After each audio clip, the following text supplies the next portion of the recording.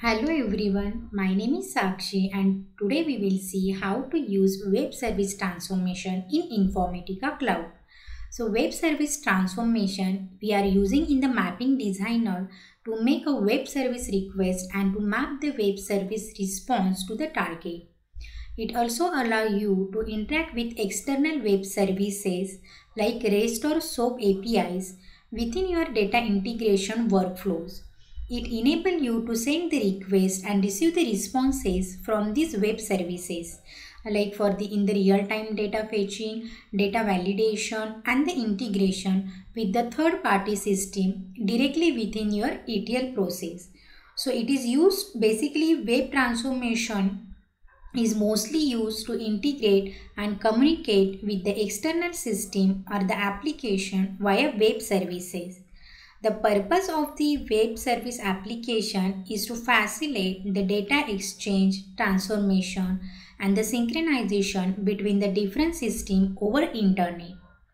So SOAP is the communication protocol for web services and WSDL is nothing but it is the web services description language is an XML schema that describes the protocols, format and the signature of the web service operations. The web service operations include request for the information, request to update the data and request to perform the tasks. The web service transformation connect to the web service as a web service client to access, transform and deliver the data. So we'll see in the mapping how we are achieving this web service transformation operation. So here we need two components first. In the administration, we have to create the connection first for the WS consumer. So you can log in into the administration console page, then go to the connection, click on new connection. Here we can give the name.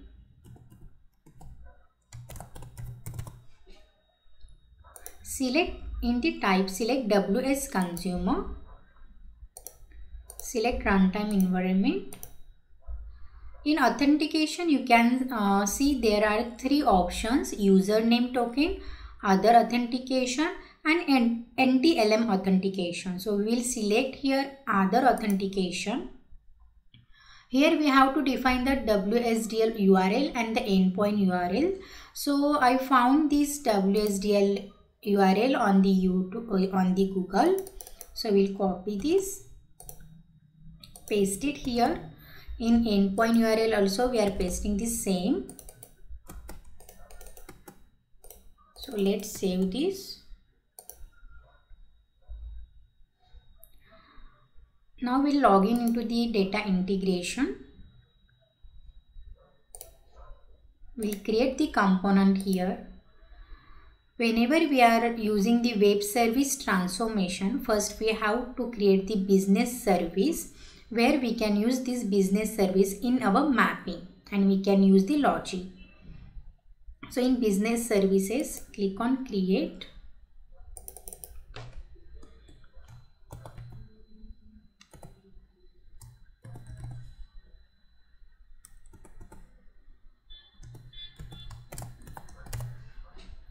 So this URL is for the calculator. Here we can do the addition, subtraction, multiplication and division. 4 operations we can do here. Select the connection which we created. You can see here select operation. Just click here.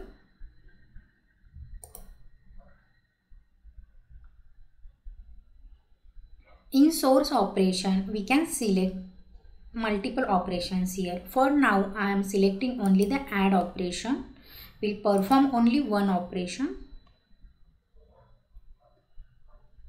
Click on OK.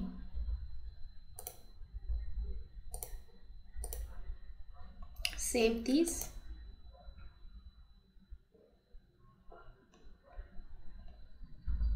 Now we will create the mapping.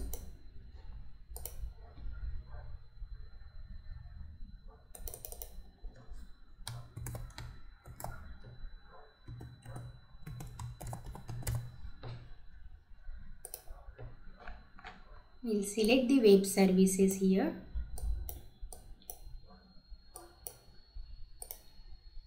So you can see in the web services transformation, there are incoming fields, web services, request mapping, response mapping, output fields and advanced options are available. So in web services, we'll select the web service.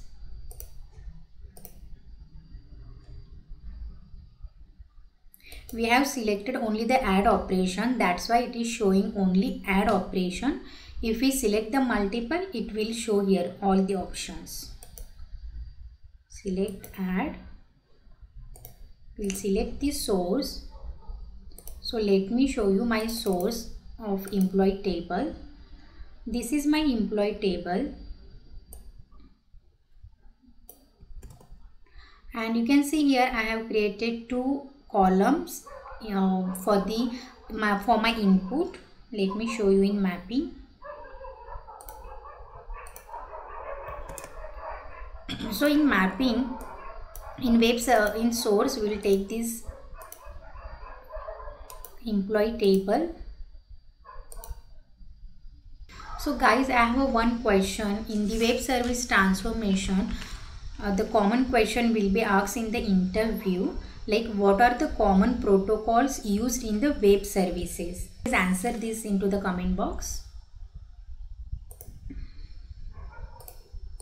Now in web services,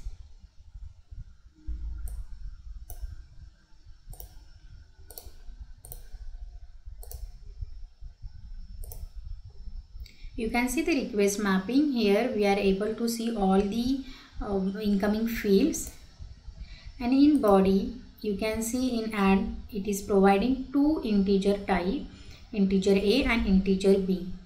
So whatever column we have added in our source, we have to map into here. So it will take the addition.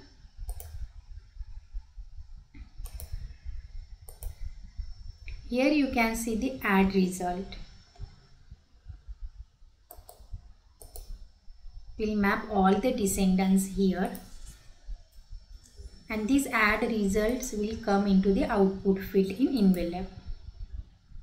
So whatever column we have created in target, for one column I have created like addition. So I have mapped into the add result. So it will give me the result of that two integers number. Save this.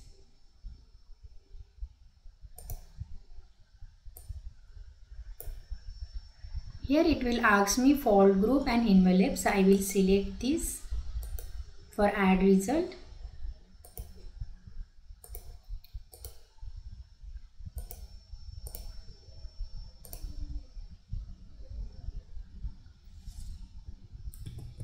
We'll select the employee target.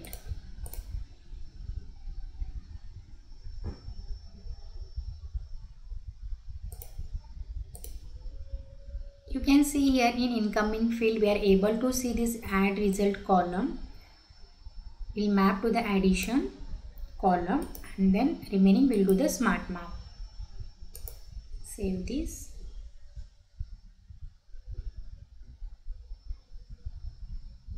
Mapping is valid. Now let's run this mapping.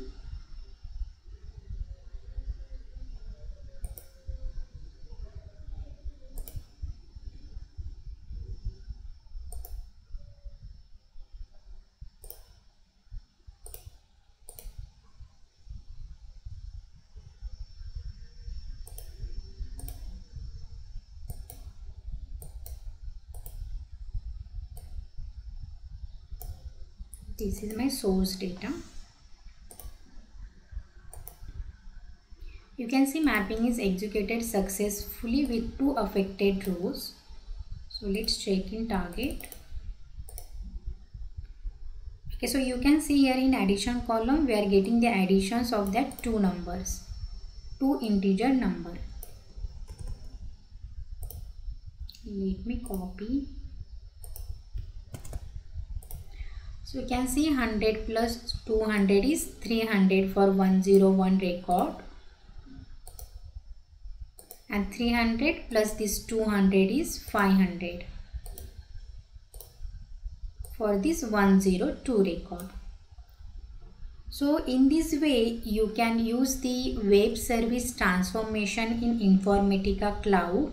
So main purpose is only to facilitate data exchange, transformation and synchronization between different system or the external system over the internet. So if you feel this video is informative, please like, share, comment and subscribe my channel. Thank you.